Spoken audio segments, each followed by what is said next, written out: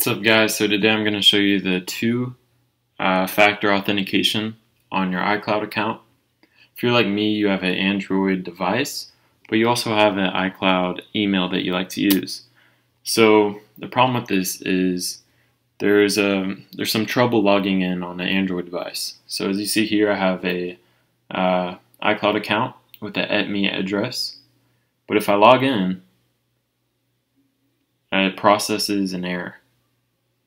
And it mentions you have not enabled two-factor authentication for this account.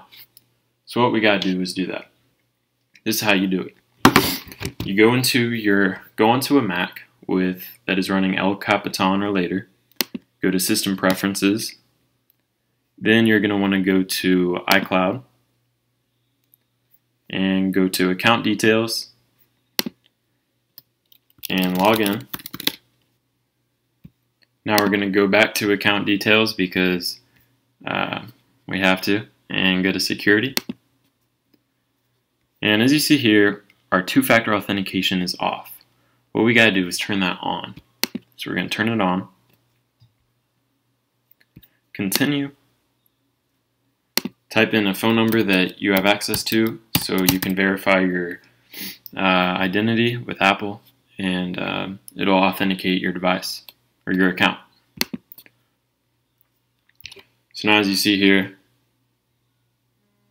it just gave me a code, and I'm going to type that in.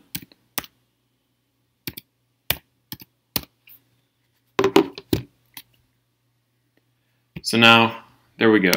If we go back to account details one more time, go to security, we can see that two-factor authentication is on, and we have a phone number verified.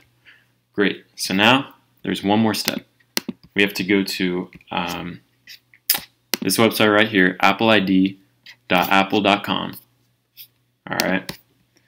And we're going to log in with our iCloud account that we want to register.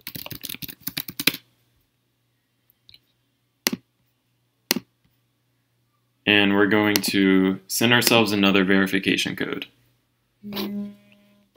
You might be able to use that same one, I'm not sure. I just never tried it. Just send us another verification code, type it in. So once we log in, we're just going to scroll down here and go to Generate Password. This is going to be the password we use for our email address to log in. I use Outlook, you may use something else, but this is the password we're going to use. We're not going to use our iCloud password, we're using this one. So as you see here, my iCloud account, I'm going to blur all this out, but just type in this password that shows up in the field to log in. So I'm going to do that right now. And you do not need to put the hyphens.